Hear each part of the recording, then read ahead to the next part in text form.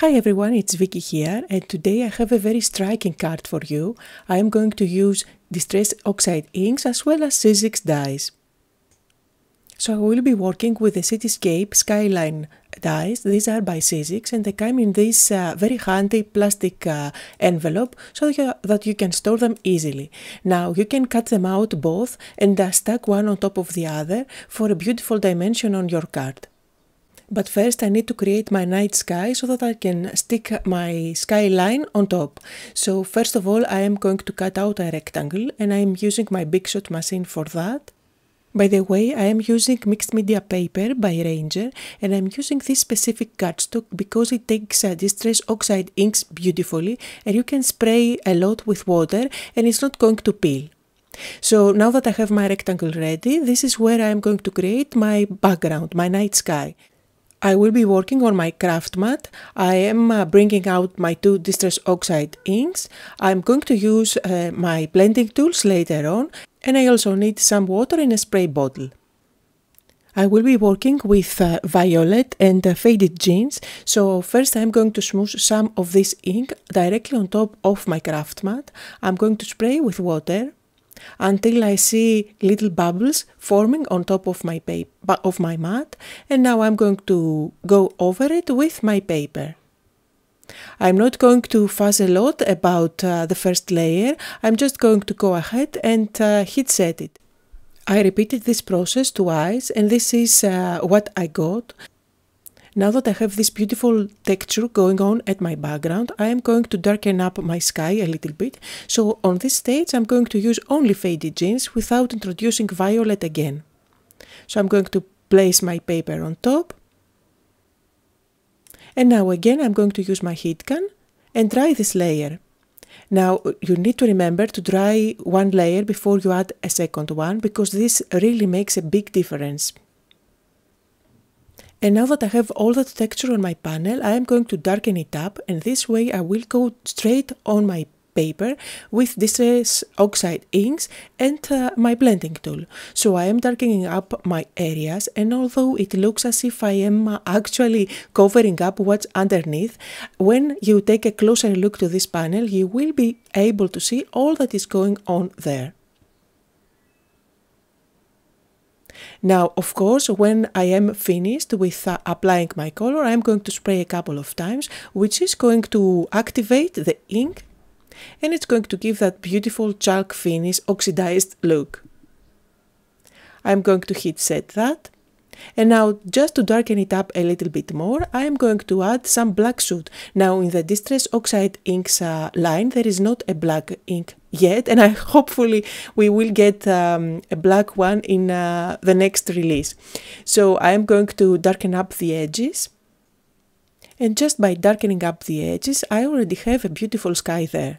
Now to make this background even more interesting, I am going to do some stenciling, just because I love it. Now you don't really need to do that.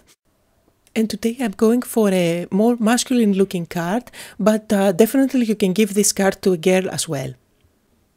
The alphabet stencil that I am using is from the latest release by Holtz, from his latest collection of stencils, and I'm going over it with my blending tool and some black soot. So I'm happy with how my sky is looking, and all I need to do is to add some stars. For that I'm going to add a little bit of gesso.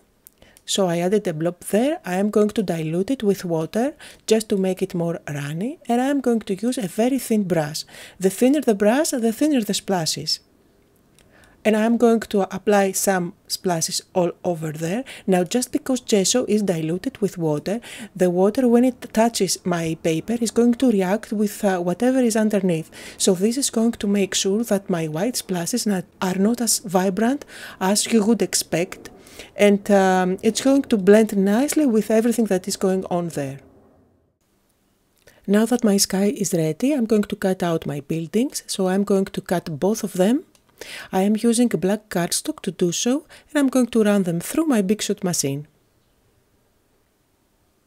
And now that I have my buildings cut out, I'm going to make sure that I poke out all those tiny little pieces from the windows. In order to have all those windows light up, I decided to cut out those two building dies out of gold cardstock. So this is where I have already cut it out, and just to make sure that all those windows are not going to make holes, before I popped out the die cut, I am making sure that I stick those windows at the back. So I'm just using some tape there, making sure that all those windows will stay put. And now I am ready to pop out my die cut. And you will see that all the windows will stay in place. This way, when I place the black buildings on top of the gold ones, you will see gold coming through all those windows. And the idea is to place the black building on top of the gold, and you see how the light comes through. Now I'm going to show you magic here. I'm going to offset them a little bit, and you see how dimensional they become, as if they are lighted by the moon. Which I think is just beautiful. It's a great effect for a card. And by offsetting it right or left, you actually change the position of the moon up at the sky. I am going to stick one on top of the other now. For that I am using my Nuvo glue pen, and this is the Nuvo glue pen with the large tip. And I'm going to make sure that I offset a little bit. And I am going to repeat the same process for the other buildings. And as I am doing that, just to remind you that you can find a full list of all the supplies that I'm using today down below in the description area, as well as on my blog.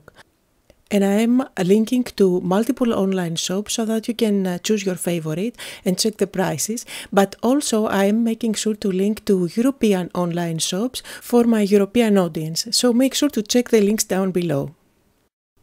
Now it's time to assemble my cards, so I'm going to place one skyline on top of the other. For that I'm using some foam tape at the back. This is going to add some beautiful dimension, which is much needed when you stick those buildings one on top of the other. And all I'm doing now is just using my scissors to cut out little pieces, making sure that I back up everything. Now I'm going to peel off the tape and stick that at the very bottom of my panel. So this is going to be the first layer, and now I'm going to repeat the same process with the second row of buildings. Of course I'm going to use my scissors to cut out the excess.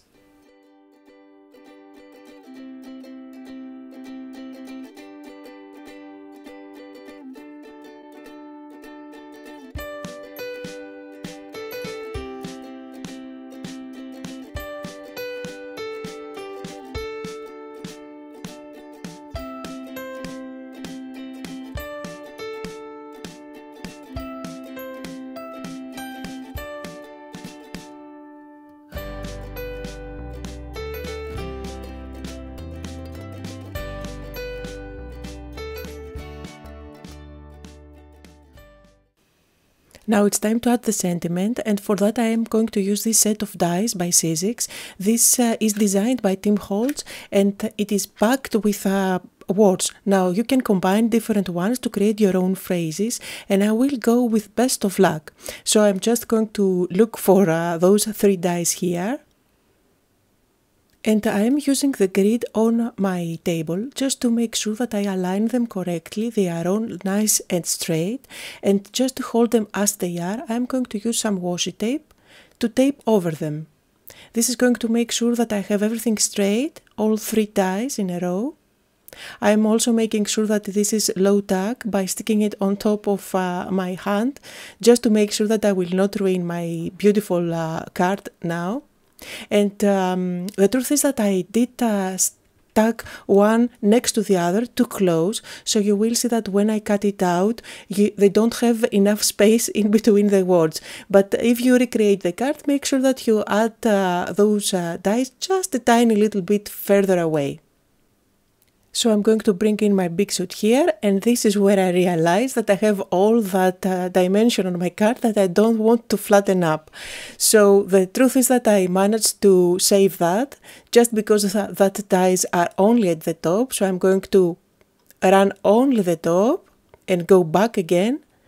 And I made sure that I didn't make a mess out of that. Now if you recreate the card, here's another tip. Make sure that you cut out the dies, the sentiments, before you go ahead and stick the buildings on top. Now very carefully I'm peeling off my washi tape, and I was lucky that I didn't ruin my panel there. And you will see the beautiful effect when I remove those dies.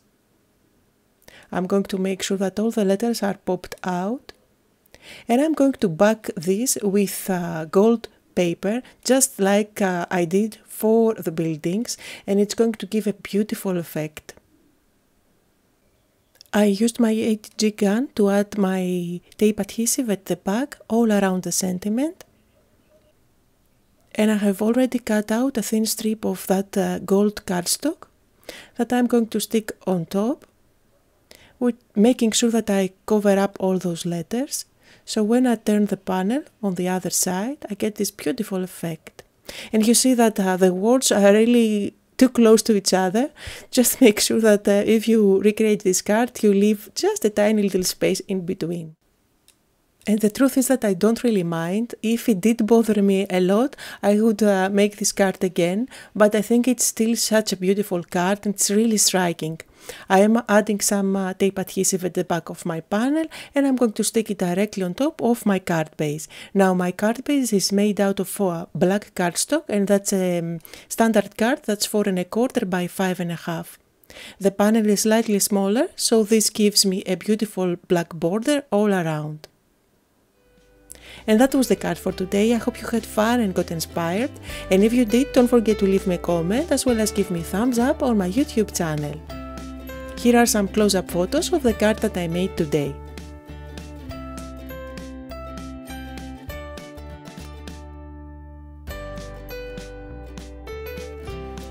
Don't forget to subscribe if you haven't done so already, and if you need more inspiration, you can click any of those videos on your screen right now. Thank you all for watching.